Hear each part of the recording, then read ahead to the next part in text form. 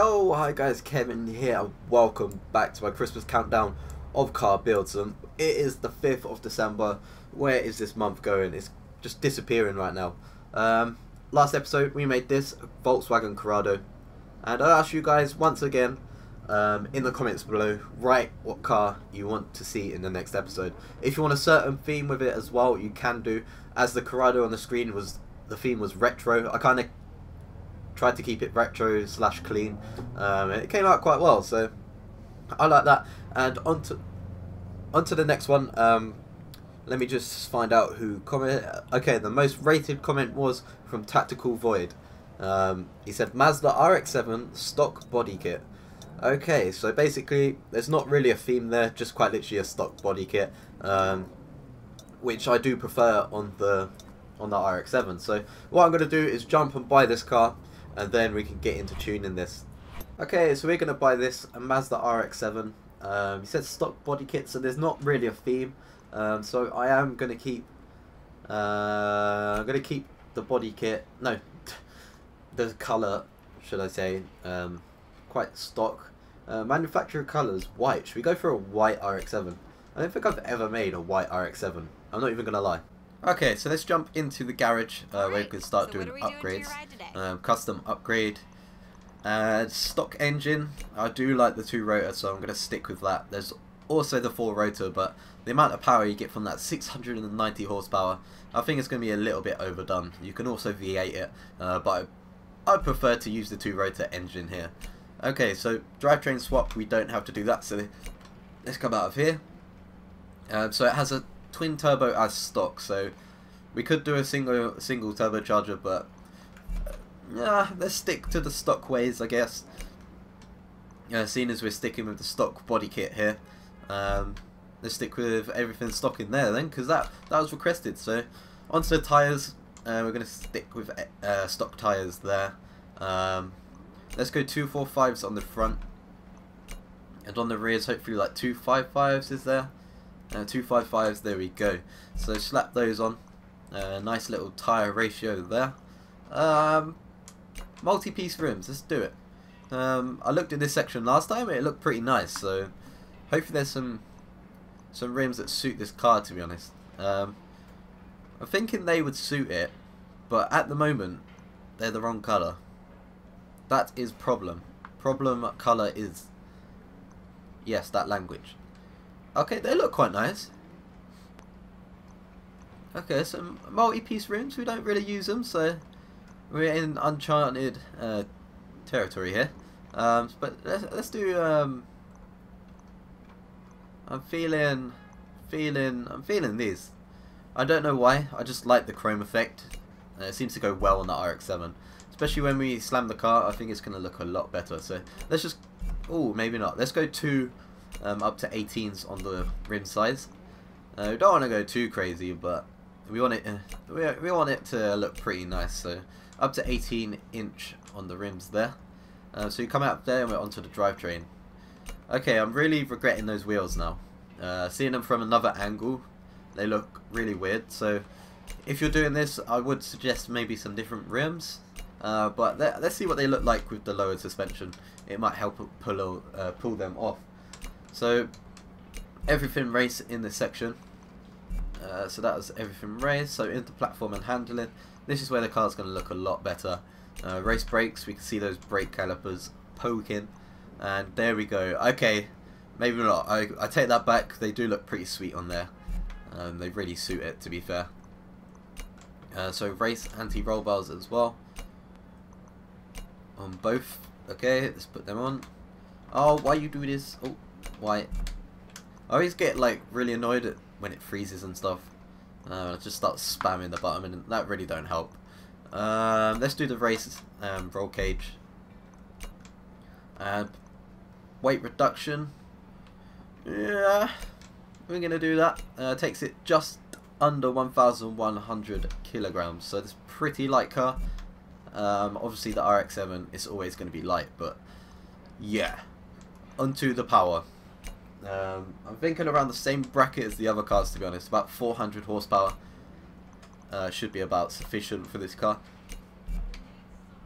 So race exhaust, rotors and compression, let's upgrade this. This will be the main bit here. 371 horsepower there. That's good. If we do the intercooler and oil and cooling, it should take it to about 400 horsepower, which is about what we're going to need. So that's wicked. I don't know if I like these wheels or not yet. They're just, I keep seeing them in like flashes like this and I can't make my mind up. They're different, but I don't know. I'm going to have to see like when I'm driving the car, I guess. But that's all the upgrades on. About 400 horsepower. See, from that angle they don't look too bad, but I don't know. I don't like the concave effect with the dish. It looks pretty weird, but it's different. It looks a little bit stance. It's got the stock body kit as asked. So yeah, let's go with it. So let's get back into free roam and let's start driving this car about without putting a tune on to see how it does actually perform at the moment. Okay, so let's get going.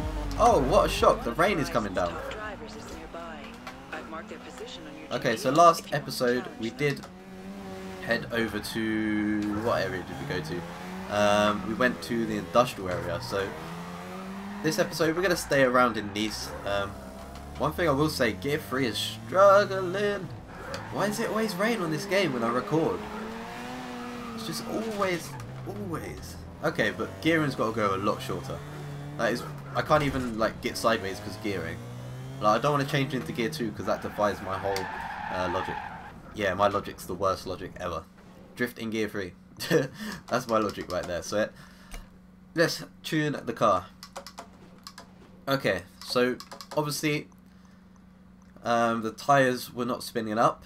I want a little bit more grip in the front, so I'm going to leave the rears as they are. Obviously when I change the gearing, the tyres are going to spin up a lot easier. So let's just go to like 4.2 and see what that's saying. Okay, camber on the front I'm going to leave pretty much the same. Camber on the rear I'm going to go a lot up. Caster 5.5. Anti-roll bars, let's just take up the rear a tiny smidge. Springs, pretty nice to be honest. I like my cars quite stiff and they look pretty. Pretty sorted here. So let's just take it a tiny bit stiffer. Ride height, let's go completely to the bottom. Damping, let's just take the front up, and bump stiff, let's take the front up again. Brake, differential, let's go 100% and 100%. Okay, there we go. So that's pretty much a very basic bass tune. So let's see if it's spinning up a lot easier. Do you want to get out of the way? Do you want to get out of my car? Okay. Okay, so spinning up a lot easier. Still really slow in gear 3. I think I've got to take the gearing right down here.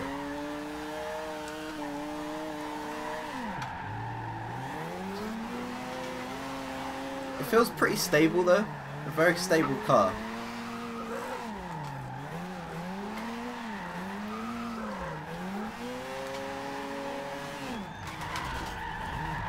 Okay, let's take the gearing. Let's make the gearing a little bit shorter. I don't think it needs too much more. Gearing. Yeah, a little bit shorter. Let's just go to 4.35. That should be sufficient. That's fine. Let's take the tire pressure in the rear up. We want to get rid of the grip a little bit. So 31.5 seems fine. So let's try this. Shorter gears and more tire pressures in the rear. That should really help.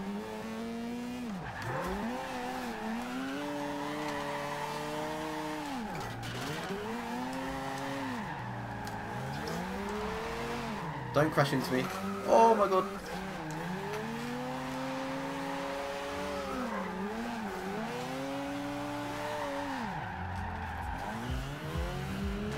Okay, so gear 3 didn't bog down there. I was trying to go quite slow through that corner just to see if it would bog down.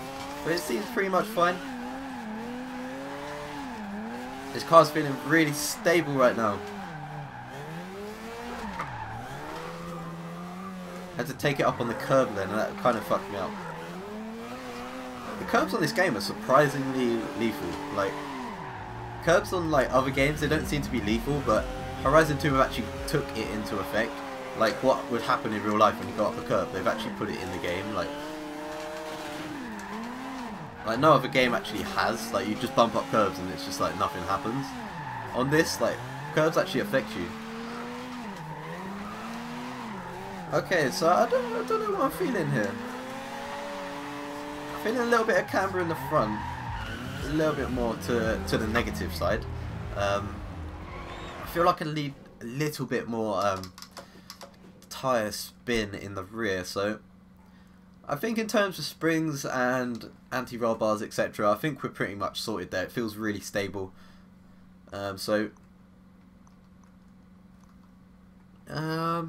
Yeah, let's take the tyre pressure up in the front a tiny bit. Let's take it up in the rear as well. Okay, so alignment, let's just take the camber up just a smidge, just to give it a little bit of a lighter feel in the wheel. Okay, so that should be a lot better now, hopefully. But what I could have just fucked up. I could have made it worse.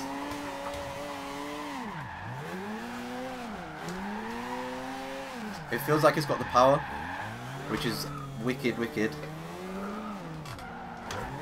I feel like I've lost the grip in the front. Like those changes I just made, I think that's actually made it a lot worse. Through the middle. Okay, I hit you. Same thing. Oh my god, why you do this?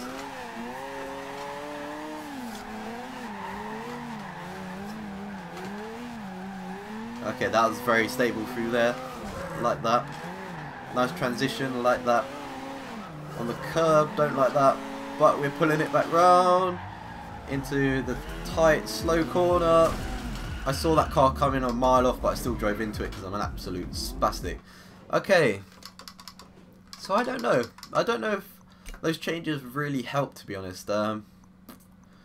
Let's just take tyres down in the rear, just a tiny bit, and camber up in the front. That I think is going to help, and just a tiny bit more camber on the rear, because I don't know, it just feels a little bit grippy in the rear, a little bit too grippy. We want to be able to slide pretty nice, especially in tandems. You don't want it to be too grippy in tandems. Okay, that feels a lot better. Okay, nice transition in there. It feels a lot faster now as well. Like getting rid of grip has actually made the car faster, like my brain.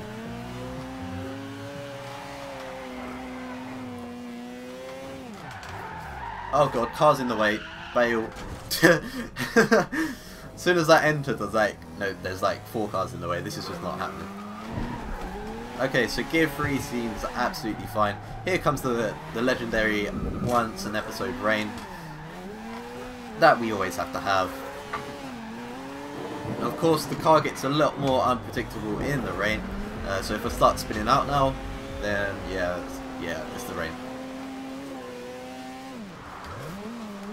And with darkness as well. Oh my god, it took so long to put my lights on. Like, why you take so long to do this?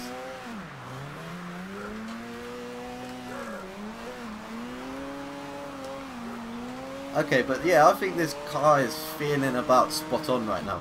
Let's take it round the outside. Okay, bogged down. Why are you bogged down? Why you do this? So let's make the gear just a smidge. Hey, well, I don't even know why I went onto there. Just a smidge smaller, shorter, should I say? And I think that should be about it for this tune, because it's feeling pretty much spot on right now. It's feeling nicey. So let's give it one more run around this section. Pretty short section, but it's a very fun section to do. Some long corners, but the only problem is a lot of traffic. That is the problem with this section.